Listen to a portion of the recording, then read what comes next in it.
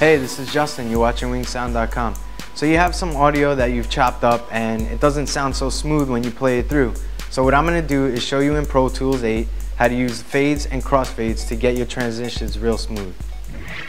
Okay, so to get to your fades, you want to have your Smart Tool enabled, and all you have to do is drag your cursor up to the top corner of your region, and there's your fade icon. So all you have to do is click and drag as far as you want it to be, and there's your fade. Now if you want to adjust that fade, you could do Command F, and there it shows you your fade and the audio in retrospect to that fade. You could preview that.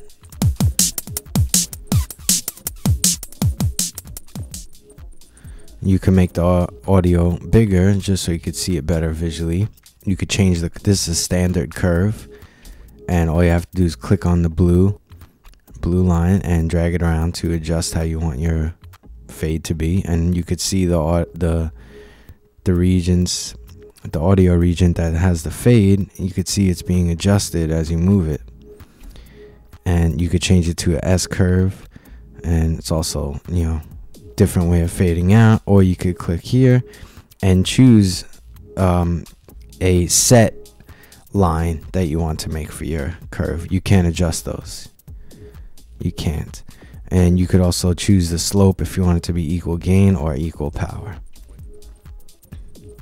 And just hit OK, and there it is. And if you want to delete it, you can go to Edit, Fades, Delete, or just highlight the fade area and hit Delete. And then if you also want to adjust that region later, you stick with the Smart Tool and go to the middle of your audio region, and you see this bracket show up right next to the fade. And you want to keep the brackets facing like this, because the other way is going to clip the region, the audio, and you don't want that. You just want to adjust your fade. So keep the bracket facing this way, facing with the opening to the right. And you just click on that, and then you could drag it, and then you adjusted your fade and made it longer, or you can make it shorter, whatever you want to do. And that would sound like this. Great, you know, it's great for fading out songs. You don't have to do automation. You could just do a quick fade and you're done. Now you can also do another thing where if you have your cursor, let's say in the beginning somewhere, and you click over here, you can go to Edit, Fades, and Fade to Start, or Option D. And it'll fade wherever you have your cursor set to the start of the audio region. And you as well, you can adjust that too. And then you could also do it with the ending of your audio region. So wherever you put your cursor, and then you go to Edit, Fades, Fade to End, which would be Option G, or you can just hit Option G and it creates the fade to end really fast. Makes you speed things up real well.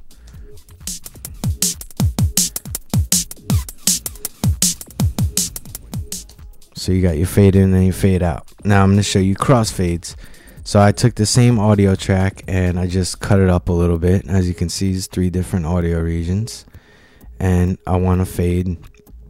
I want to crossfade, so it just makes the transitions between those audio regions a little smoother.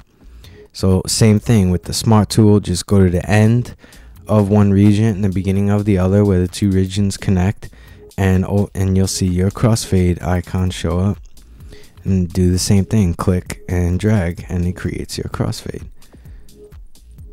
And you could do the same thing, delete them, adjust them, Command F if you want to adjust them however you need to fit your song. And there you go. You can always get in touch with Justin at WinkSound.com and check out more of Justin's videos, including these titles featuring the new Pro Tools 8, now available on demand at WinkSound.com.